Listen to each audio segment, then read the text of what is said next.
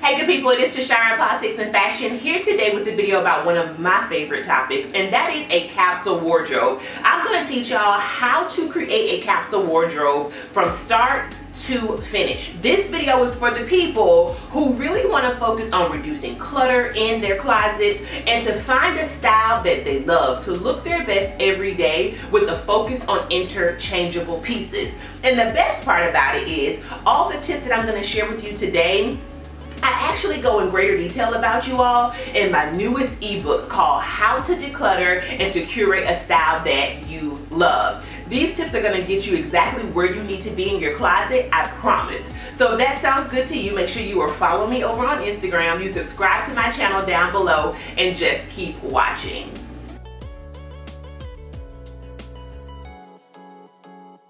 Before I go any further though, I want to make sure that I share with you all what I am wearing today. Let me get a little bit closer. I have these Cult Gaia earrings that I am obsessed with. I caught these on sale. If they are still available, I'll make sure I link them down below.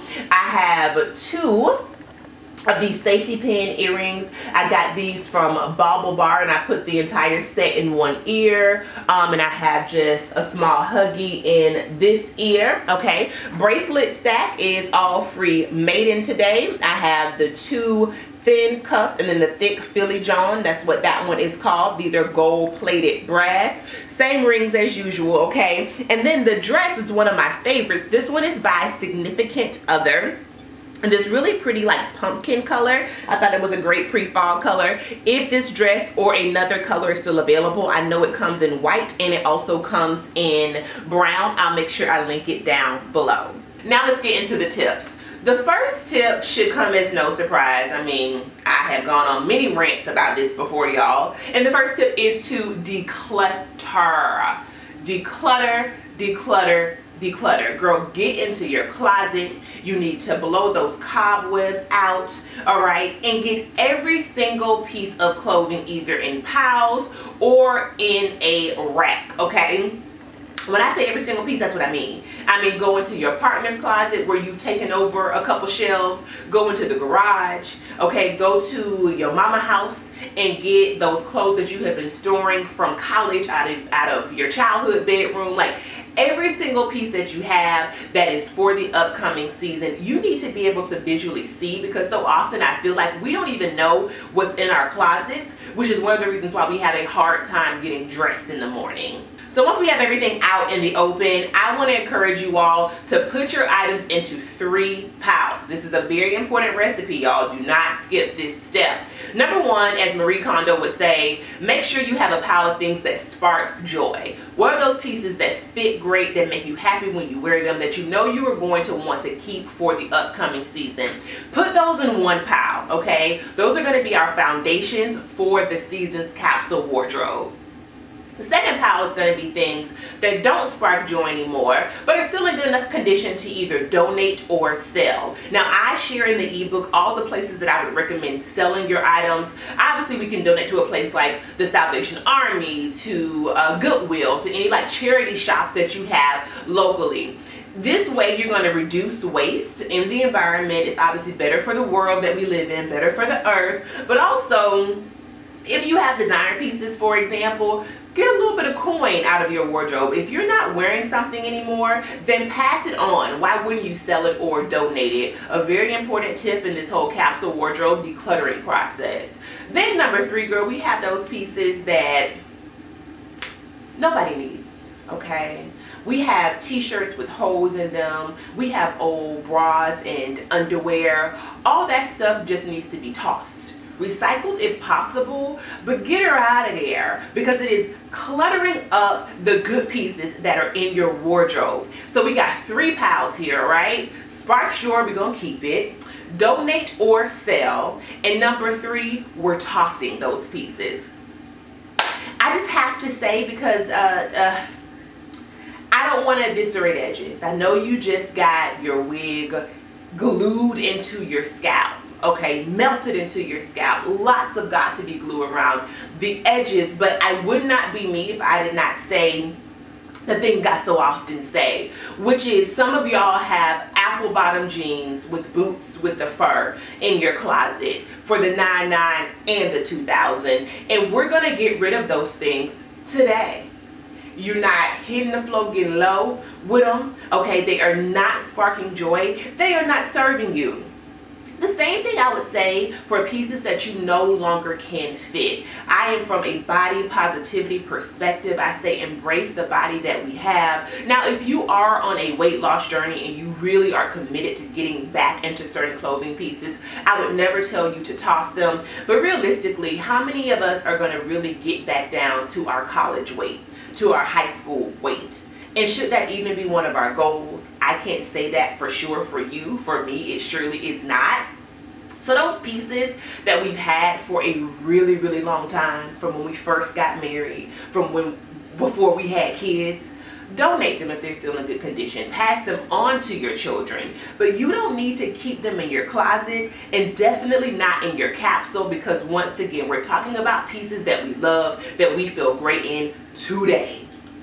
And then number 2 is to get inspired. Getting inspired for me is one of the best parts of the whole capsule wardrobe journey. It really does kind of enliven this creativity in you, because you're looking for inspiration for what you are going to wear for this season. I mean, it's the thing that actually gets me the most excited for cooler temperatures, because y'all know I'm from Florida. I prefer summer. I was born in the spring, but I am a summer baby at heart, okay? But when I go to Pinterest, for example, when I go to IG to my saved collection, when I look in old-fashioned magazines, okay, these are going to be looks that I know I can either create because I have the foundations of those pieces in my closet, or that I want to get inspired to create. Maybe, for example, I pinned 2 years in a row this really dope khaki colored jumpsuit. I then purchased a khaki colored jumpsuit from High Low Lux's Amazon The Drop collection. Love it. Hey Janae, if you were watching, still have that piece and gonna keep it forever. Okay, and I would never have thought to put underneath it a turtleneck, but I got inspired by this picture on Pinterest to do so. I then created the look with a pair of boots, okay, and I made it my own. But this picture is what set it off. It's what gave me the idea when I saw the jumpsuit that Janae had, which is a great basic. That's what I mean by getting inspired by finding pieces that you may already have to create these looks. But most importantly, we have to know where we are headed. Okay, I'm gonna get into shopping with intention in just a moment, but having that inspiration kind of coupled or married with decluttering is going to help us add pieces to our capsule with a roadmap in mind. We're going to know where we are headed with a capsule wardrobe that we love for this season. So once again, we're going to look on Pinterest, which is a great search engine, for example. Even if you know that you love, for example, chunky boots, you've been seeing them everywhere. Search in Pinterest, how do I wear chunky boots? Outfits for chunky boots. And then pin those to your board, okay? We're going to look on IG and save it to a collection. We can even look in old-fashioned magazines. We can use a journal to write down ideas. But the goal is, once again, to have a roadmap in mind. Now, number 3 is to have a color palette in mind. And I want to just take a second to debunk the myth that a capsule wardrobe has to be all neutrals. Now, that's where I gravitate towards, but that is not true whatsoever. It definitely is possible to weave color into your capsule. Number 1, you can do so just by having a color palette of 3 to 4 colors that all work well together. For example, jewel tones might be your jam, pastels might be your jam, primary colors might be your jam. But think about how you're going to be able to mix and match those pieces. The other thing might be to have maybe neutral clothing items like your tops, like your bottoms, like your dresses, but then introduce color or a similar color palette through your 3rd layer, your coat, your blazers, for example, or your cardigans. And then you also have the option of introducing color or a color palette through your accessories, maybe your handbag, maybe your shoes. So I think about, for me, I have a pair of light blue Bottega Veneta sandals. They're called the curve sandals. I also have a light blue Sandro coat. Light blue is a very on-trend color. I think it's much easier to have those pieces as key accessories than to have a wardrobe that is full of light blue and other random colors, right? Now, I could do all pastels if that was my jam, but what makes the most sense for me is to have those colors as add-ons. Either way, having a color palette is going to help you to get the most excited about your capsule. It's going to help you to be able to determine what you already have in your closet that you can wear for the upcoming season. So add a little bit of color, girl. Add some, I'm queen of neutrals, but add a little bit of color, all right, if that is your jam. If not, stick with neutrals, but do so with the color in mind. And then tip number 4 is to create a shopping list. So at this point, we've decluttered, we've gotten inspired, and we also have our color palette. So we know where we're headed. Notice I said create a shopping list and not go shopping, because I think having a list helps us to be a little bit more intentional about what we're adding to our wardrobe. But most importantly, this list is kind of aspirational, okay? We don't have to pressure ourselves to get every single thing on it, because you should already have a pretty healthy baseline and a foundation at this point in your wardrobe. I want to encourage you to shop what you already have. However, if you were missing items, let's say you were missing great basics like a white button down, you really need a new pair of black pants, you don't have any boots or a great pair of sandals, creating a shopping list is going to let you know where to spend, where to splurge, and where to save. 3 concepts that I talk about in depth in the ebook, because I do think that there are certain areas that are on your list that you do want to make a great investment in. Maybe that's a great like wool coat, or maybe that is you don't have a great tote for work. There are other areas, however, that it would be great for you to spend a little bit on, but not break the bank. And in some areas, I'm going to say, girl, don't even waste your coin on, okay? To find out what those are, again, take a look at the ebook. But most importantly, shop with intention, y'all. Make a list. And also, don't be afraid to shop secondhand for those items that are on your list. And then our 5th tip is to create your capsule, girl. As Nene Leakes would say, I have arrived, all right? We have arrived to that point. We have figured out what's missing. We have filled those holes with intention. We have decluttered. We have gotten inspired. And girl, now it's time to just put everything together and make it do what it do. Now, for me, I like the idea of actually putting my capsule wardrobe to the side. So the pieces that you see, for example, in my closet are for this season. I'll take these, I'll put these away, and then I'll put the upcoming season's capsule in its place, okay?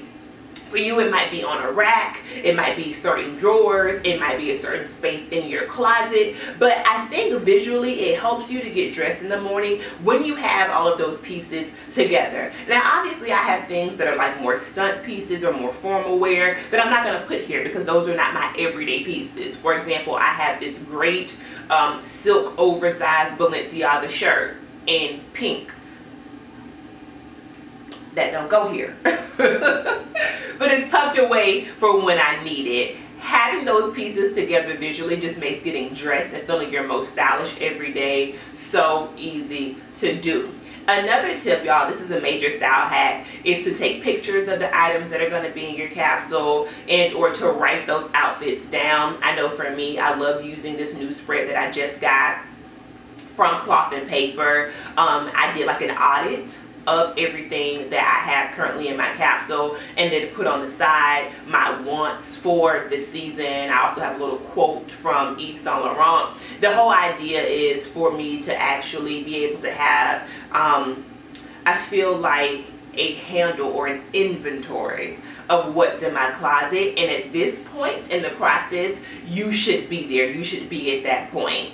And you should love every single piece that is remaining. And that is it, y'all. That is my 5 tips for planning for a capsule wardrobe for a new season. I hope it has been helpful for you. I asked this question over on Instagram, and I had a lot of questions, so I'm actually probably going to go live very soon. I'll make sure I save the live because it will happen before this video comes up. But the goal is this. It is to feel good, girl. I just feel like style is a major form of self-care. The ways that we adorn ourselves are major forms of self-care and resistance as BIPOC women. It is just a part of my DNA and my core that has brought me through very difficult times. And somebody might say, Tashira, it's just clothes. But clothes are my art form, and they represent how I feel and a major message to the world. And I think for you, they can and should do the same. If you've loved this video, then make sure you check out all the links that I have mentioned down below, including my new ebook. Make sure you are following me over on Instagram. Give this video a big thumbs up, and I will see y'all across the internet. Peace.